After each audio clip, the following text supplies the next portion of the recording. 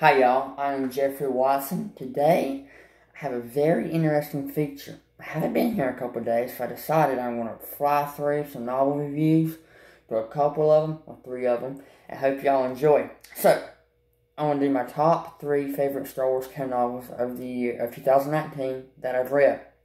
I read more, but this is my top 3 favorite. So, in chronological order is Star Wars Battlefront Twilight Company. This book is a great book, right? I'll get to my review in a minute. Then the next book I read, this is my favorite, well, not my next book, but my next favorite, was Star Wars Masters and Apprentice by Claudia Gray. This was a really great book. And my final really good book I read 2019 from Star Wars is Star Wars Resistance Reborn. Now this is the immediate prequel to Star Wars The Rise of Skywalker. So these 3 were my favorite canon books of 2019. I read more. Some of them were not that good. Some of them were really good, but this is my favorite. So, let's start off with the review for Battlefront Twilight Company. This book, let me read the back. Among the stars and across the vast expanses of space, the galactic civil war rages. On the battlefields of multiple worlds in the Mid-Rim, legions of stormtroopers are waging brutal combat against an armada of freedom fighters. In the streets of ravaged cities, the Rebel Alliance forces are pushing deeper into Imperial territory as they grapple with the savage realities of war on the ground. Leading the charge are the soldiers of Twilight Company, the 61st Mobile Infantry, whose hard-bitten, furiously loyal members doggedly survive where others perish. Against the deadliest odds, defiance is their most powerful weapon. But when the rebels are ordered to fall back in the face of superior opposition, Twilight Company must reluctantly comply until an unlikely ally radically changes the strategic equation, giving the Alliance's hardest fighting warriors a chance to make their boldest maneuver and turn retreat into resurgence. And this is by Alexander Freed. This book clocks in at about, let me see here, 478 pages. It's a pretty big novel. It's pretty chunky. But I flew through this novel. I finished this on the way to and back from Pigeon Forge. I just flew through it. It was amazing. Yes, there's no lightsabers. Except one scene with Darth Vader, about halfway through the book, but that's very brief. This is about a Rebel Alliance soldier named Namir and an Imperial Stormtrooper. And you're down in the trenches with them. You're seeing the hard realities of battle as just a small soldier. And it ends up being one of my favorite books. It's incredible. You'll be sucked into it. It follows Twilight Company. They are a battle company in the Rebel Alliance, and they're pushing inward into the Mid-Rim, and they're trying to take over the Mid-Rim so they can then conquer the core worlds. This book takes place right after the Clone Wars from some prequel chapters, and then most of the story takes place right before Empire Strikes Back, during the Battle of Hoth in Empire Strikes Back, really cool, and just after Empire Strikes Back. So, yeah, you see the Battle of Solus. You see them pushing to Kuat Drive Yards, which they don't really get to. I wish we had seen Kuat Drive Yards, because that would have been a great campaign. What I wish they had done is kept on making these books into like a trilogy until the end of the Galactic Civil War. But they did not do that. They decided to make Star Wars Battlefront Inferno Squadron, which I haven't read yet. I hope it's good. I'm going to read that soon. But yeah, Star Wars Battlefront Twilight Company. Read it. It's really good. My next book, I read this in late May. I read this in early May. I read this in late May, early June. This is by Claudia Gray. On the back it says, "It matters," Queen John said quietly. "It matters which side we choose.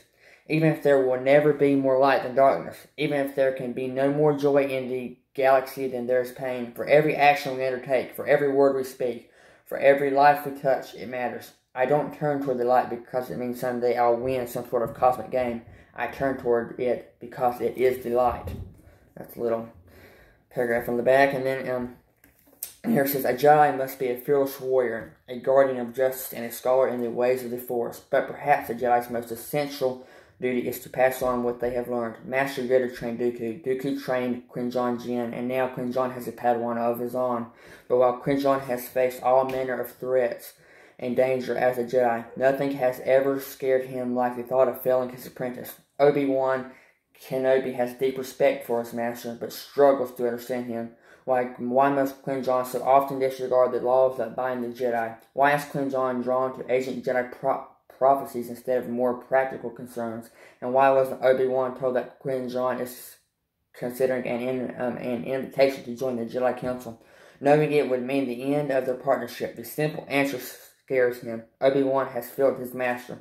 When Jedi Real Averross, another former student of Dooku, requested their assistance with a political dispute, Jinn and Kenobi travel to the royal court of Pijal for what may be their final mission together. What should be a simple assignment quickly becomes clouded by deceit and by visions of violent disaster that take hold in Qui-Gon's mind. As Qui-Gon's faith in prophecy grows, Obi-Wan's faith in him is tested, just as a threat surfaces that will demand that master and apprentice come together as never before or be divided forever. So, this book came out, it was about mid-May. I picked it up, early May, picked it up, read it. This book is a little bit shorter. It talks about 330 pages, but it's a hardback, they're shorter. And the plot of this book is basically about Qui-Gon and Kenobi. And they are, I think Obi-Wan is about 17, and they've been master and apprentice for about 7 years, and they're struggling. They don't see eye to eye. Qui-Gon's he don't go by the council a lot of times. The council doesn't like that, and Obi-Wan really wants to follow the rules, so they don't get along. But the council realizes that they need Qui-Gon, so they invite him to be on the council. And part of that reason they want him to be on the council is because they like Obi-Wan and they want him to have another master. So they send on their final mission, and Obi-Wan sees no reason why Qui-Gon wouldn't take the job. Or take the council seat. So they go on their final mission, and they end up figuring out that they need each other, and they really like each other, and they grow. You see their relationship really flourish over this book. It's really interesting to see. We get to go to the Jedi Temple on Coruscant. As I said many times, Coruscant. I want more. And then, and then we figure out this new world. We see this ancient corporation, mining corporation, really interesting. Claudia Gray really makes her stance as as the queen of Star Wars canon novels. The king is obviously Timothy Zahn, but she's the queen of Star Wars canon. She's written Bloodline, that's a Leia novel. She's written Leia, Princess of Alderaan, and she's also written Lost Stars, which is another great novel. I'm going to get a review to you soon about that.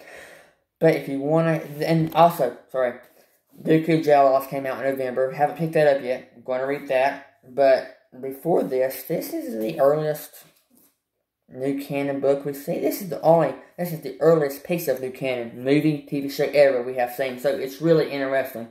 Pick it up. Okay, for my final best canon book of the year, Star Wars Resistance Reborn by Rebecca Roanhorse. This is before the saga ends, before the rise of Skywalker. The Resistance must be reborn. This is my favorite book of the year. Most, hands down, definitely. It looks really cool on the cover. Not the best cover, but it's made by Del Rey. It's an adult novel, as all these are. They're meant for adults, so they're not childish at all. They're really in-depth into canon. Really good. It says Journey to Rise of Skywalker. This book clocks in at around... It's a really shorter novel, considerably shorter. 295 pages. But don't let that fool you. It's action-packed all the way. It has a lot of great moments in it. Let me read the inside. The heroes of the Resistance must fight back from the edge of oblivion in this pivotal prequel to Star Wars: Rise of Skywalker. The Resistance is in ruins. In the wake of their harrowing escape from Crait, what was once an army has been reduced to a handful of wounded heroes. Finn, Poe, Rey, Rose, Chewbacca, Leia Organa, their names are famous among the oppressed worlds they fight to liberate. But names can only get you so far, and Leia's last desperate call for aid has gone unanswered. From the jungles of Ryloth to the shipyards of Corellia, the shadow of the First Order looms large, and those with the bravery to face the darkness are scattered and isolated. If hope is to survive, the Resistance must journey throughout the galaxy, seeking out more leaders, including those who, in days gone by, helped a nascent rebellion topple an empire. Battles will be fought, alliances will be forged, and the Resistance will be reborn. So, by reading that, I almost laughed. So, I had a field trip on this Friday. It was actually the last Friday in November, and it was a cold day. I came home after that field trip, got home a little bit later. It was a great day. I've been anticipating this book. It came out that Friday. I didn't think I was going to get it to like a week or two, because I really wanted to read to it before Rise of Skywalker. I had to, if you really want to know what's going on in Rise of Skywalker. So, I went to Walmart and I said, let me just go by there and see if they have it. I didn't expect them to have it. I walked by there, saw this, and almost fainted. They had it in stock. That Friday it came out at Walmart. So I picked it up, went home, and read it, and I read it in one day. It was amazing.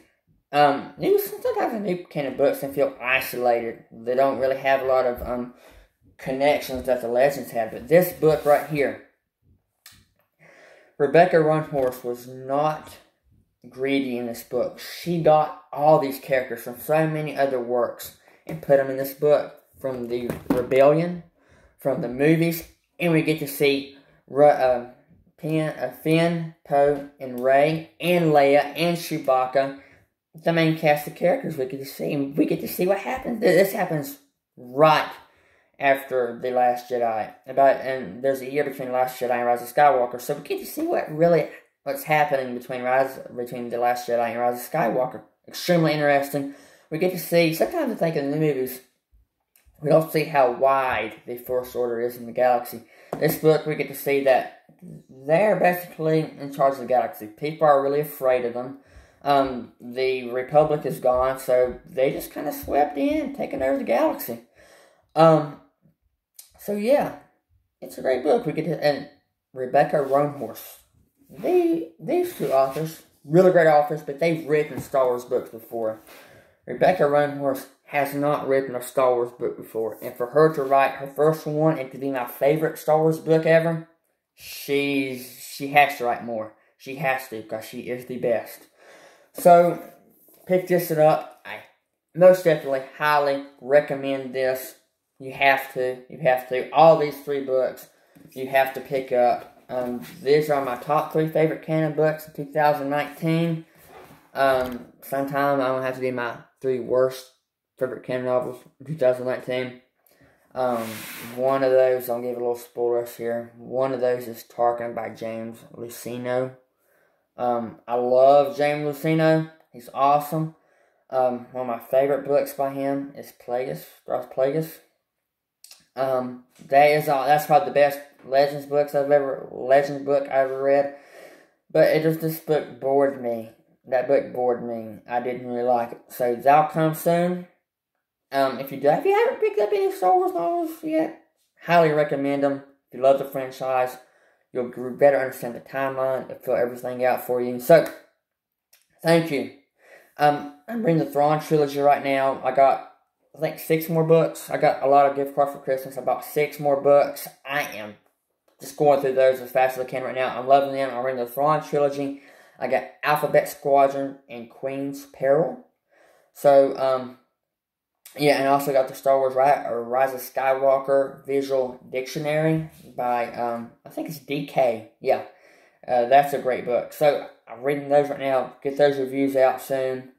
Thank y'all so much. I'm sorry I haven't been making as much videos this week. It has been a crazy week. I finally had some time. We got out of school a little bit earlier today. So I finally had some time to make a video. Thank you for indulging me, and I hope y'all have a wonderful day.